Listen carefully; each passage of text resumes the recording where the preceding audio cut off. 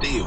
That means I can get virtually half the paper wrong and I get an A. But to achieve 55% requires years of hard work and considerable knowledge to I still achieve. get virtually half the paper wrong and I get an A.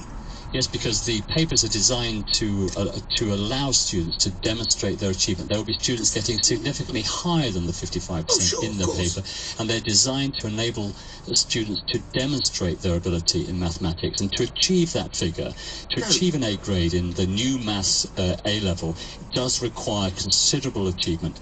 And the regulator is confident that those grade boundaries do reflect the achievements of those young people, and they are consistent with previous years and other subjects. That's Education Minister Nick Gibbs speaking to my LBC London News colleague Nick Ferrari about those A-level results. 7 teenagers have been arrested after the death of a man outside a shopping centre in Newcastle. The 52-year-old victim was stabbed with what police think was a screwdriver in Eldon Square. They're calling it a chance encounter.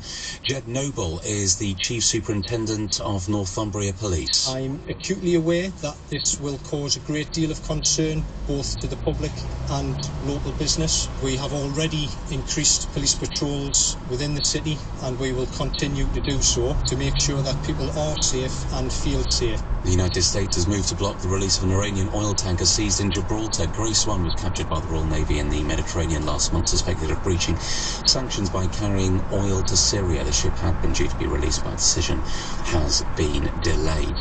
A flock of sheep has been herded along Whitehall by campaigners who say a no-deal Brexit would force half of UK farms out of business. 6 animals were led past government buildings by the People's Vote campaign group a little earlier. You're up to date from LBC London News. Good afternoon, this is Philip Chrysikos. Thank you for joining me on this Thursday.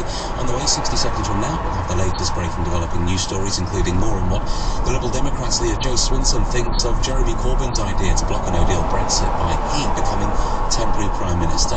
We'll have more on the post-mortem results of a 15-year-old girl from Streatham found dead in Malaysia, and reaction about putting knife crime stories on chicken fried boxes. That in 60 seconds, and the latest in the travel centre with Dave Goff. LBC London News.